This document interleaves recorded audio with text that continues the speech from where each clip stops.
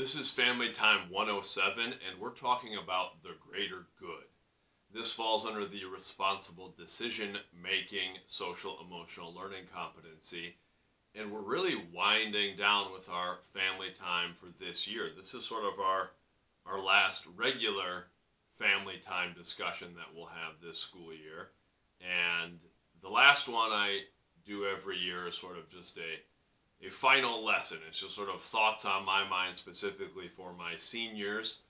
I'm very lucky that in the small school district in which I teach, I start getting my students in 6th grade. I'm the only visual arts teacher, so I teach 6 through 12 visual arts, and I work with middle school and high school athletes, so I really get about 7 years with a lot of my students if they're in our program all the way through. So the last family time is always just a little bit of me reminding them of some things that I want them to know before they head out into the world. So this is kind of our last discussion, and I wanted to end with just the idea of the greater good. And I really just have several questions we're going to discuss in class this week. One being, what is the greater good? And it could be defined a lot of different ways. For me, it's just the idea of doing something, being committed to something that is bigger than ourselves. And trying to do right by others, trying to elevate others, even when that's a difficult thing to do, maybe even when it's not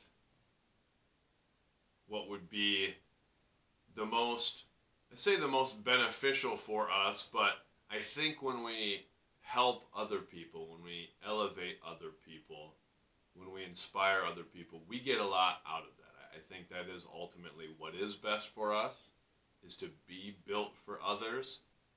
But sometimes in the moment it might not seem like that. And that's what we're going to kind of talk about. I want to discuss the potential drawbacks of placing blame on other people or situations. It's an easy thing for us to do, to look at the things outside of our control and place blame there, because then we don't have to take responsibility for it. And there are going to be situations in life where someone does something to us that's not really fair, or the situation doesn't really provide us with a lot of opportunities. I see that all the time with my students. I have a lot of students who have difficult situations at home, who have had a tough break, who haven't been dealt a real great hand. It's okay to recognize that and acknowledge that. But too often we fall into the trap of letting that become an excuse, where we think that we're not able to overcome it. That's tragic to me when I see my students who have had a difficult situation and they don't believe they're able to overcome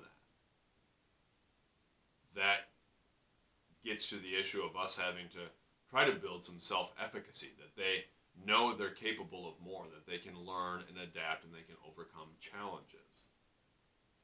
And the risk of us placing the blame on other people or other situations is we don't have control over those things. It's important for us to recognize the things we can control and the things we're not able to control, and to be able to let go of some of those things we really don't have control over. On the flip side of that, I want us to discuss the potential benefits of taking responsibility for our actions. That's what we can really control. We can control ourselves. We're not able to control other people. We're not able to control the situation. We can, at times, influence both, and that's something we talk about frequently. But we don't have total control over those things. We have to control what we can control. We have to take responsibility for our own actions. A little saying that I like, it's not mine, I picked it up from a video years ago, but it was 100-0, 100% responsibility, 0 excuses. That's a tough thing, especially when we do have situations in our lives, people in our lives that can make things difficult. But we don't gain a lot by letting that become an excuse, by letting that be something that holds us back. We have to take responsibility for our actions, and I think there's great power in taking responsibility for things that we maybe aren't even responsible for. Saying, okay, if this is a difficult situation, I'm going to take total responsibility for my part in all of it. I'm going to take responsibility for my actions, and then I'm going to move forward. I'm going to control those things. And that's how we are able to impact the greater good. The greater good requires sacrifice, and that's something we're going to discuss as well. First of all, is sacrifice necessary for success? I think it is. I think success is probably most impacted by sacrifice. That's how we find success. We decide what we really want in life, and then the next question we should be asking is, what do we have to give up to get that thing? Is it time? Is it money? Is it certain relationships? Is it other things we enjoy doing? We have to make sacrifices. There's only so much time. We only have so much energy. There's only so many directions we can be pulled. What do we really want? What are we willing to give up to get those things? That's essential to success, as far as I'm concerned. And then I want us thinking about what are sacrifices that have to be made for the greater good. Because sometimes, as I mentioned before, we have to sacrifice a little of our own attention or a little of our own individual success sometimes for the greater good. A simple example that we see high school level and younger is if we look at athletics. You're in a basketball team. There are times where it does not serve the team for you to try to score every time you have the ball. Selfishly, we might want to score every time and build up our stats.